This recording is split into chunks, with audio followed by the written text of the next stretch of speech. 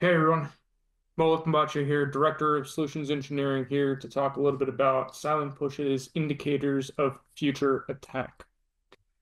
So for a agenda today, we'll talk about a couple of major things. Number one, talk a little bit more about the challenges that security professionals face, talk more about what preemptive threat intelligence actually is, how silent push fits into that overall story, as well as understand a little bit deeper around how we create indicators of future attack and where to find them. So fundamentally, the purpose behind preemptive threat intelligence is to be able to solve a problem.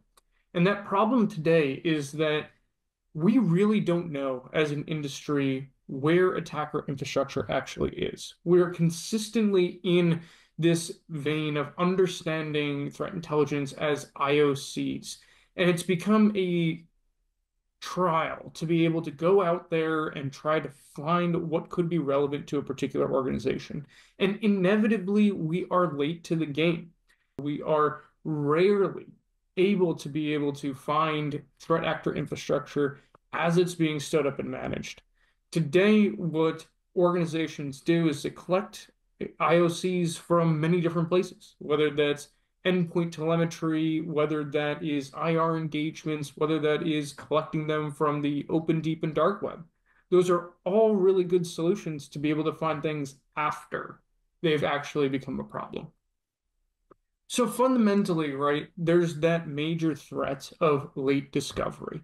This is one of those things where we, as a threat intelligence industry, are very often late to the game when it comes to being able to understand what this infrastructure actually looks like. And in those cases where we are able to try to find some of this infrastructure, it's usually very complex for us to be able to find it. It takes multiple different tools, utilizing passive DNS in one tool, utilizing scanning in another, and trying to fit it all together to try to figure out what this attacker infrastructure looks like. And then finally, all of this is really noisy. If things aren't tuned properly, it causes massive alert fatigue for those people consuming that intelligence within an organization.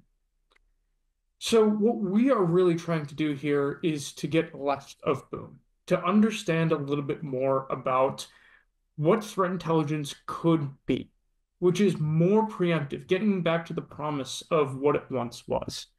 To be able to tell the SOC, the IR teams, to be able to tell them, hey, this is a threat that could impact us, and we have definitive confidence that that particular thing is used by a particular threat actor or campaign. So fundamentally, in order to combat adversaries who are becoming more sophisticated, organizations must adopt preemptive defense strategies and embrace stealthy security mechanisms. So where does silent push fit into this entire structure? We, as a company, provide preemptive cyber defense in the form of indicators of future attack. This is our way to be able to hunt across multiple different data sets and provide actionable data, things that are block grade quality for our clients to then use to be able to block at the proxy level, to be able to correlate within a SIM, to be able to run SOAR playbooks off of, to be able to use downstream and into the hands of those people who need threat intelligence the most. So when we talk about indicators of future attack, these simply are hunting rules that we have applied across our data set, across the PADNS data set that we collect, across the scan data that we collect. And it allows us to be able to group and cluster threat actor activity extraordinarily quickly.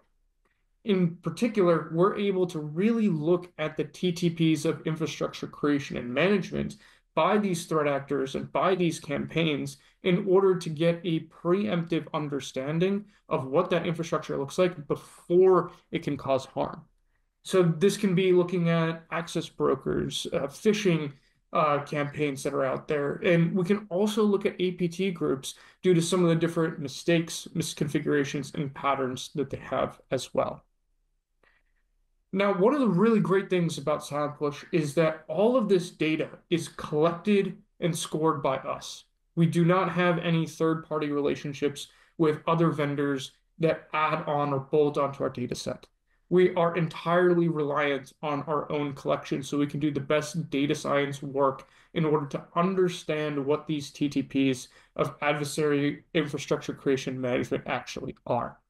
And through that, we're able to create tons of different metadata categories that allow us to be able to create those patterns that allow organizations to be able to get a preemptive knowledge of what infrastructure belongs to which threat actors and where on the internet they exist. So overall, right, there is this major difference that we are bringing to the industry through what we call indicators of future attack. IOCs may be useful in some circumstances. I'm not going to say they aren't.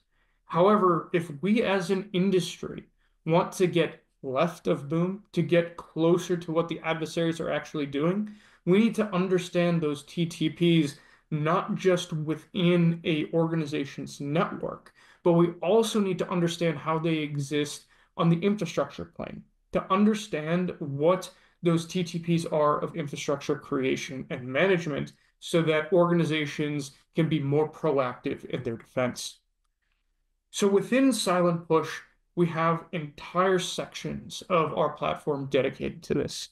This is where we can break out individual threat actors, campaigns, malware into specific lists of observables that allow organizations to then use that data downstream, whether it's sending it to a proxy to do proactive blocking on, whether that is sending this to a SIM to run correlation on, whether this is running SOAR playbooks off of this data in the SOC sort of use cases. Those are all things that we can do.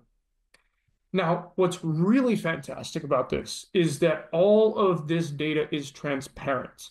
We have our own view of what threat actor infrastructure is. That doesn't mean that you don't have your own. So one of the things that we are able to do is to be able to give the tools of detecting creation management patterns to our clients. If you want to do the same hunts that we do in order to track this infrastructure, it's absolutely possible to do so on your end based off of all of the different metadata attributes that we're able to create.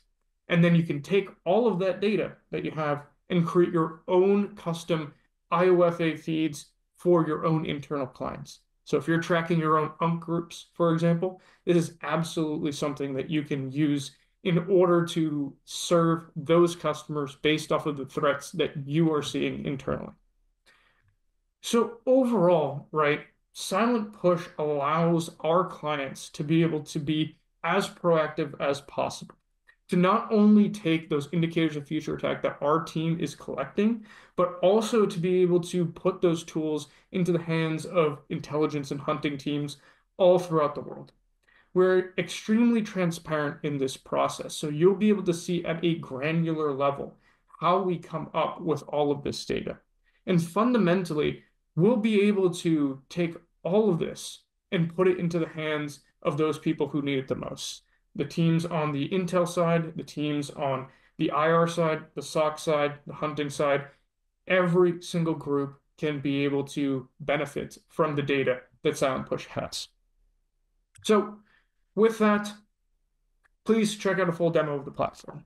Scan the QR code, go to our website, and we'll be able to show you exactly how this works, how the platform is able to function, as well as what the data itself actually looks like and how that can be piped into the existing security stack that you have today. Thank you so much. If you have any questions, please let us know. Happy to help however we can.